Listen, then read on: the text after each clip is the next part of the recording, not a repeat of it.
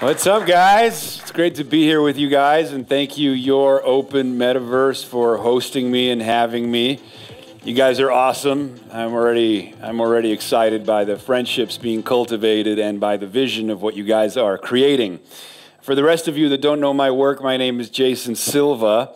My background is as a television presenter. For many years, I hosted Brain Games on the National Geographic channel, which was a show about the ways in which the brain perceives the world and the ways in which the brain often misperceives the world. And we had a lot of fun exploiting those cognitive loopholes in that game.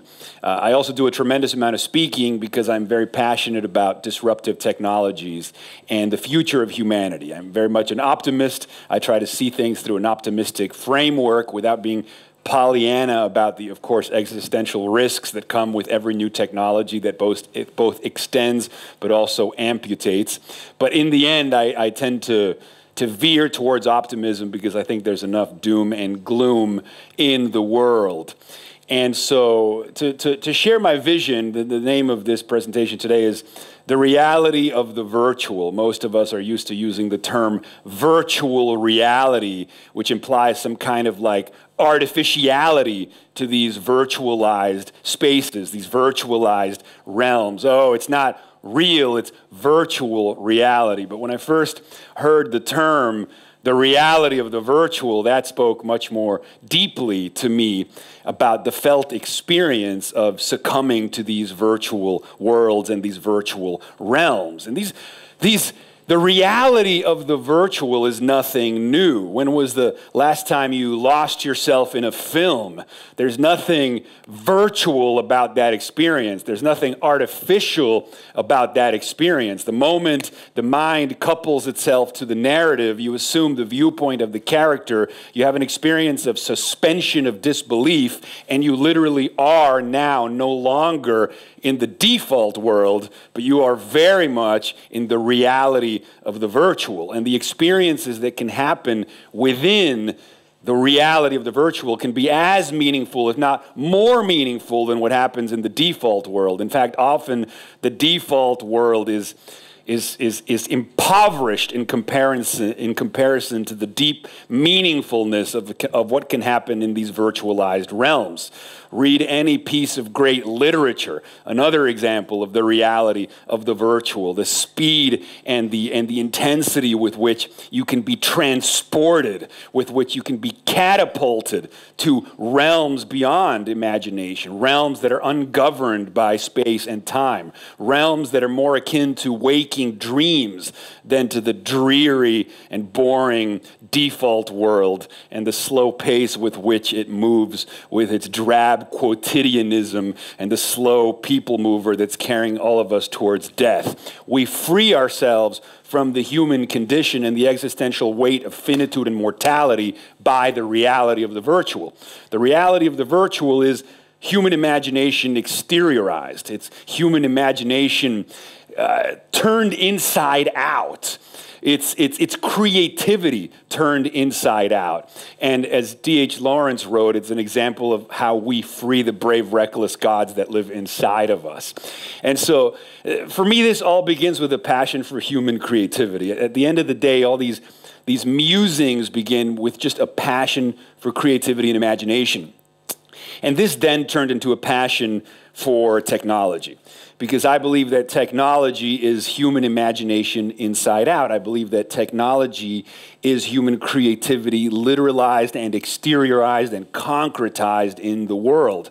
I believe that technology is how we impregnate the world with mind. And it has, in the words of the cognitive philosophers David Chalmers and Andy Clark, technology is in fact a scaffolding of the mind, one that we use to extend our thoughts, our reach, and our vision in the world. And by the way, beyond more contemporary expressions or manifestations of this, there's historical precedent for the way that we use our tools and technologies to extend our reach and transform our possibilities and move beyond our limitations. If you go back 100,000 years, for example, to the savannas of Africa, when early hominids first picked up a stick on the ground and used that stick to reach a fruit that was on a really high tree branch. We've been using our tools, our sticks, our instruments to extend our reach and to transcend our limits, right? And we've been in the kind of symbiotic coevolution between us and our tools again since the dawn of man, since the dawn of humankind. And so cut to the present day, right? We live in an age of massive disruption. We live in an age of massive transformation. We live in an age where it feels like the rug is being pulled from underneath our feet. We live in an age of a kind of vertigo. The pace of change is so overwhelming that people are in fact terrified of the future. The snowballing feeling of acceleration is giving us, again, a kind of nausea. And for many, the question is why, right? Like why do things feel so overwhelming? Why do things feel so dizzying? Why do things feel so counterintuitive these days? And this has to do with the pace of technological change. Because the human brain thinks about change in a linear fashion. The human brain thinks about change over time linearly. That's how the brain is wired. The brain evolved in a world that was linear and that was local. But now we live in a world that is global and that is exponential. And so there's a cognitive dissonance between the way we intuitively think about change over time and the change over time that we're experiencing in an exponential age, right? Linear intuitions meeting an exponential world. And so it's very important to explain to people the reason that all of these exotic technologies, things like fully immersive virtual realities, are arriving at the pace that they're arriving. And so there's a very simple example by Ray Kurzweil. Ray Kurzweil is the head of engineering at Google. He was called by Bill Gates the smartest man alive at predicting the future. And he had this wonderful example to explain the difference between linear change and exponential change. It's called the 30 steps example, okay? So if you take 30 linear steps, 1, 2, 3, 4, 5, by step 30, you get to 30. But if you take the same amount of steps exponentially, you get to 1 billion. So think about this as you sort of try to assimilate how far-fetched a lot of these ideas about these deeply immersive virtual realms and what becomes possible sound. Think about how far-fetched that sounds, but in the context of exponential change, realize that what seems far-fetched, in fact, is inevitable and is accelerating towards us like a freight train. So 30 linear steps gets you to 30. 30 exponential steps gets you to 1 billion. And that's the reason why the smartphone in your pocket today is 1 million times cheaper, 1 million times smaller, and 1,000 times more powerful than what used to be a $60 million supercomputer that was half a building in size 40 years ago. So that's really the metaphor that I want you to hold in mind before I play the following video. The supercomputer that used to be half a building in size 40 years ago now fits in your pocket. And the supercomputer in your pocket is in fact 1 million times cheaper, 1 million times smaller, and 1,000 times more powerful. And in the next 25 years, that supercomputer will probably shrink down to blood cell-sized devices in our bodies and brains, where brain-machine interfaces will allow us to tap into virtual realities indistinguishable from the real world. We're talking the Matrix times 1 million, in ways that seem far-fetched but are in fact inevitable. So, to set up the context of what exponential change means for the future of humanity, let's play this first video called The Future of Us. So let's talk about the future of us. What does that even mean? The future of us. It's a look at what comes next. It's a look at what might be. Because today, exponentially emerging technologies are transforming what's possible. They're helping us overcome, transcend even biological limitations. The very rules of what it is to be human are up for grabs. We're rewriting the software of life with biotechnology. We're turning matter into a programmable medium with nanotechnology. We're creating sentient minds with artificial intelligence that are not bound by the limitations of biology. These three overlapping revolutions GNR, genetics, nanotechnology, and robotics, together will be leveraged to lead us towards a black hole-like, impossible to fathom singularity. It's like staring into the sun, a moment of a rousing symphonic climax when all of mind, leveraged and networked together, transcends its biological origins and we become something more. People worry about the AIs and the them. Well, as Kurzweil says, that's going to be us. The future of us is ours to dream up. Okay, so I do these videos to try to contextualize where we are right now. Like, I think that we can read articles in Technology Review, and we can hear about things like the metaverse, and we can hear about like billion-dollar companies emerging out of nowhere, and billion-dollar companies disappearing just as quickly, and we can read reports about how society is changing or how social media is rewiring our brain. I mean, we can read about all these things as abstractions and then go back to our regular lives. But I think sometimes what we need is for the story to be contextualized emotionally so that what seems like science fiction is in fact a mirror of the reality in which we're living in today. So when I talk about exponential change, I feel like that's like the interpretive frameworks or the lenses of perception that I feel like we need to deploy when we're trying to map the terrain that we're living through today.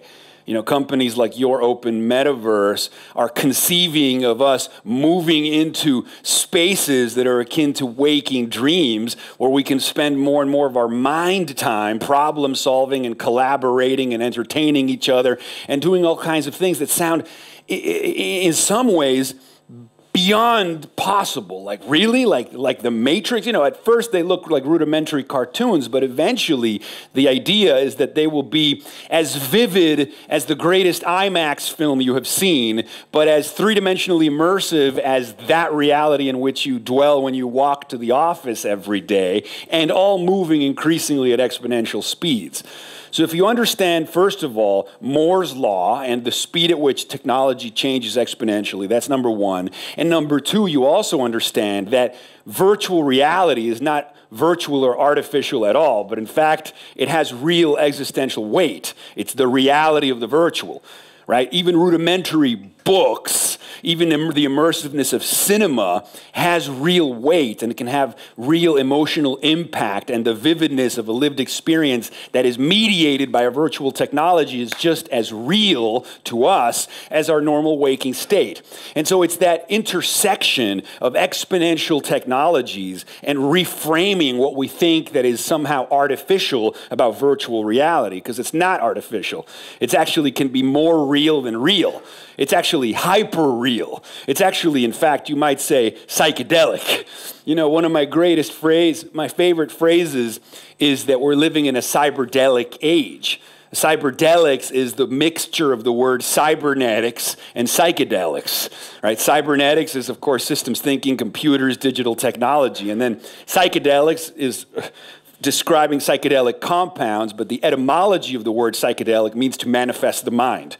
So you have cybernetics, and you have increasingly a capacity to make manifest the mind by turning our virtual imaginings into actual things we can step into, which is the whole Terence McKenna notion of like moving into the imagination. Terence McKenna was a psychedelic philosopher who said the future of humanity is to step into the imagination, to move into the imagination. And so how do we convey that to people, right? This isn't just a bunch of nerds like playing World of Warcraft or something online. Like, no. These are vivid realms where we will be able to express ourselves in ways that are potentially more fulfilling than the meat space. You know, in the meat space, some people have very rich, deeply meaningful lives, you know, star athletes and movie stars and successful artists. But for most people, oh no, not you, you're gonna have a great life. For most people in the default world, as Dostoevsky said, most men lead lives of quiet desperation. right? Most people's genius, talent, creativity is thwarted by the limitations of the real world. Not enough opportunity, right? Not enough access, not enough opportunity to fully realize oneself because of scarcity, because of economic inequality, because of geopolitical whatever, right? But people talk about Web3, people talk about how cryptocurrencies all of a sudden are giving banking to the bankless, or people talk about how you can play to earn possibilities where kids in Indonesia can play video games and make money to help their village. I mean, that's just the beginning. Imagine then when imagination, doesn't matter where you're born, doesn't matter what your gender, doesn't matter what your race, doesn't matter what the opportunities you are given or not given in the world, here is a portal of infinite abundance where your own imagination could potentiate possibilities for you that are akin to freeing the brave, reckless gods that live inside of you. Now, this next clip I want to show you is from a film from 1999 called Strange Days. And that's a film that was about an ability to record full sensory 3D virtual experiences and then sell them on the black market in the form of a playback.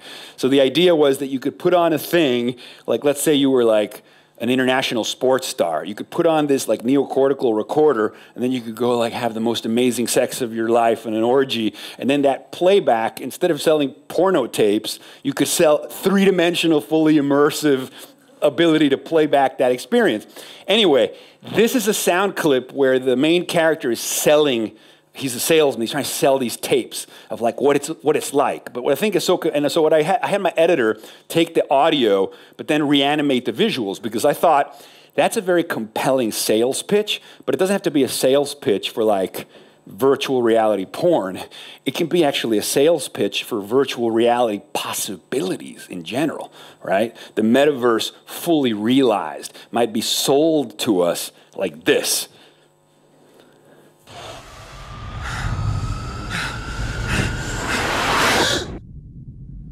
Have you ever jacked in? Have you ever wire tripped? No? A virgin brain.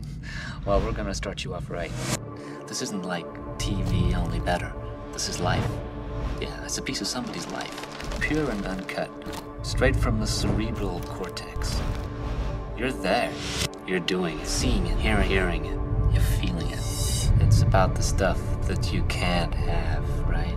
Feeling the adrenaline pumping through your veins. I can make it happen. I can get you anything you want. You just have to talk to me. Talk to me. Talk to me. Talk to me. I am your priest. I am your shrink. I'm your main connection to the switchboard of souls. I'm the magic man. Santa Claus of the subconscious. You say it. You even think it. You can have it. Are we beginning to see the possibilities here?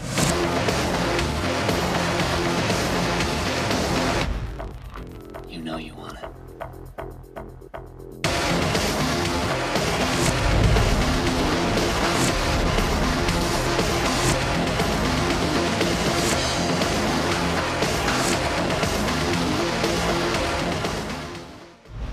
Now, if that was the commercial for Your Open Metaverse tomorrow, I'd sign up right away. You know what I mean?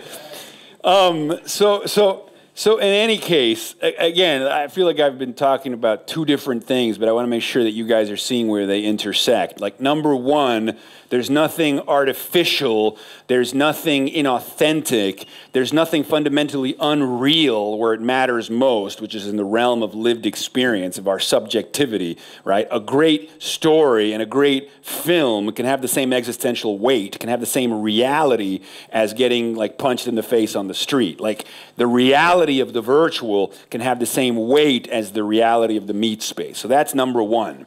Number two, virtual realities are technologies, and as such, they are governed by the exponential speed at which technology is changing.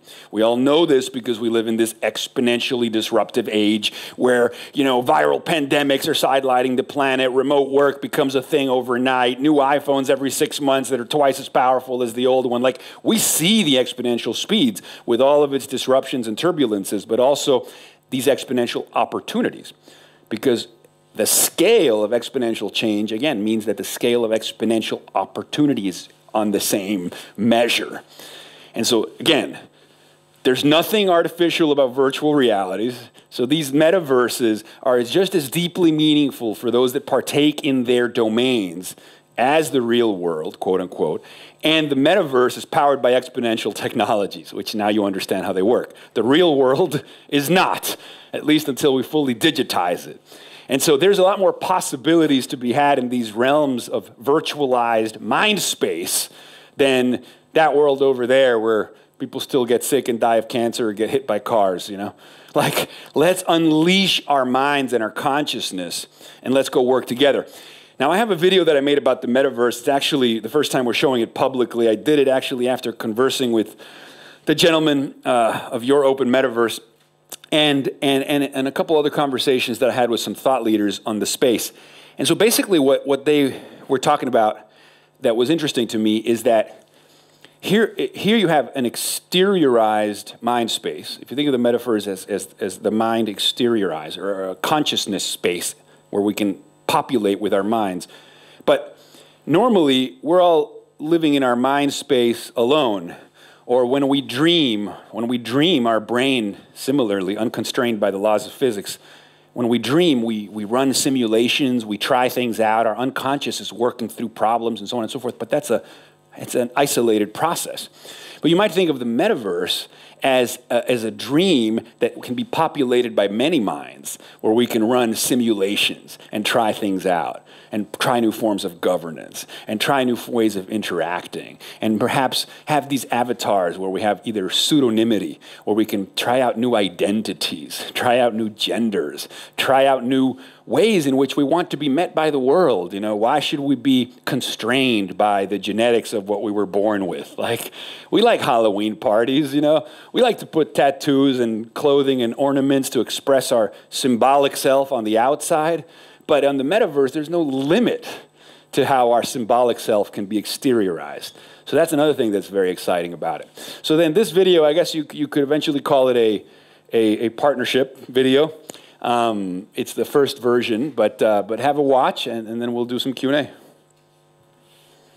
Okay, friends, so let's speak of the metaverse.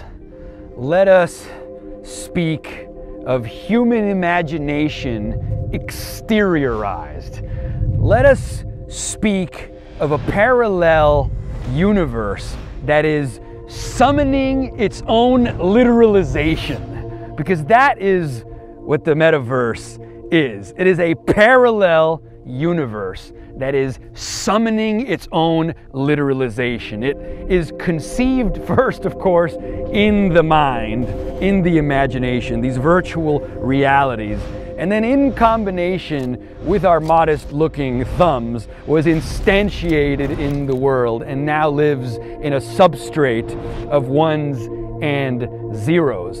And so what's striking about the metaverse is that it is a collective imaginarium. It is human imagination exteriorized, and one that can be paid visitation to by many minds at once.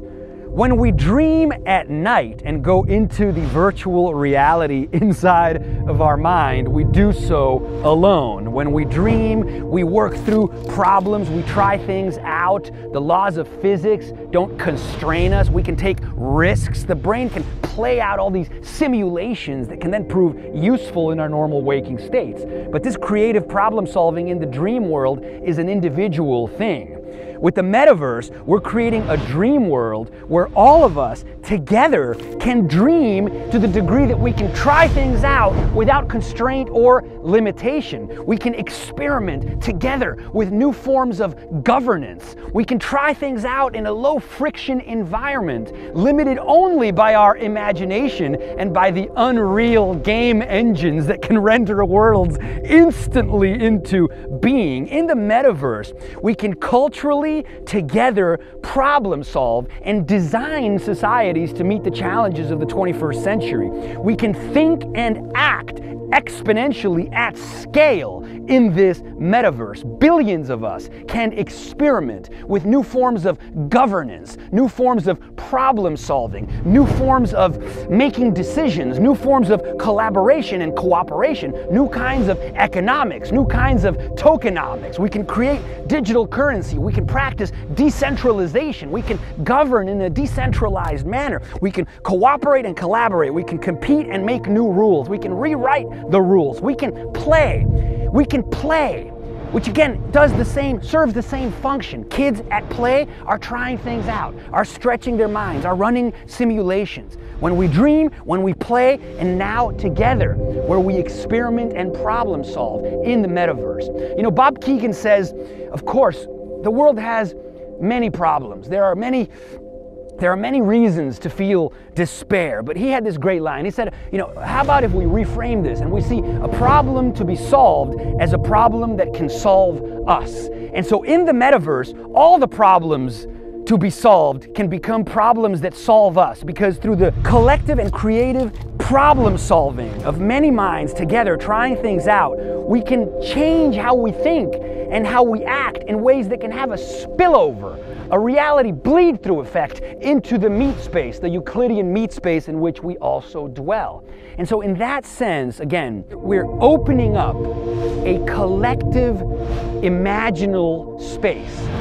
A collective imaginal space where all of us together can try things with a kind of courage and zero inertia, no friction, no boundaries. So it is a game-changing revolution of the mind. It is a revolution for all of us. It is a revolution of society, of the man, of the human-machine civilization. That's the potential of the metaverse. And so the question is, are you in? Are you in? Let's do this.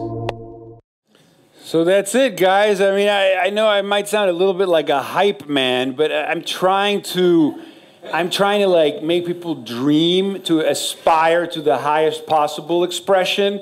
It's totally possible that it just turns into another fucking Las Vegas slot machine, dopamine hijacking, whatever. We all know that. There's plenty of people writing about that. But if we pull through and we unleash its full potential, it could be something like that. And so that's what might as well put that out into the world. So thank you, guys. Thank you.